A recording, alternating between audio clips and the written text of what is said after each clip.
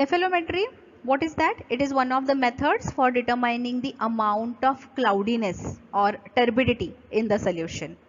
And are there any other methods to determine this cloudiness or turbidity? Yes, there is one more method which is called as turbidimetry. So turbidimetry and nephelometry, they determine turbidity. Now what is turbidity? Turbidity is nothing but the presence of suspended particles, suspended insoluble particles in the solution. Means it is not the clear solution. Okay, so because of the suspended particles, this solution has become turbid, and when we measure the turbidity, that amount of turbidity can give us the idea about the concentration of these suspended particles.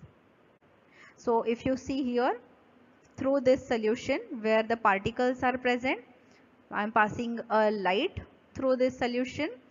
So some of the light is as such coming out, so I call this light as transmitted light. So it has come out without interaction, and the light which has interacted has scattered because of the particles which has come in its path of movement. Okay. These measurements are usually done using white light, and turbidimetry, this turbidimetry, it measures the intensity of transmitted light, whereas the nephelometry, it measures the intensity of scattered light. And therefore, as I have shown you here, the white light I am passing through the solution of the suspended particles, this is the transmitted light, and this is the light which is been scattered.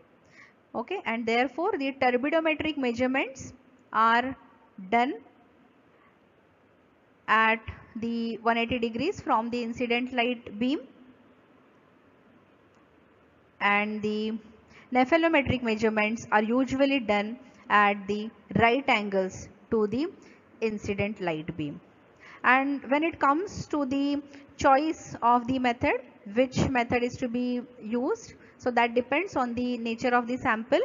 So if the sample is highly concentrated, for such samples we use turbidimetry method, and when the samples have low concentrated dilute solutions, then we use nephelometry, okay, which gives accurate results for the dilute solutions. And therefore the nephelometric measurements are more sensitive for very dilute suspensions. This is the answer.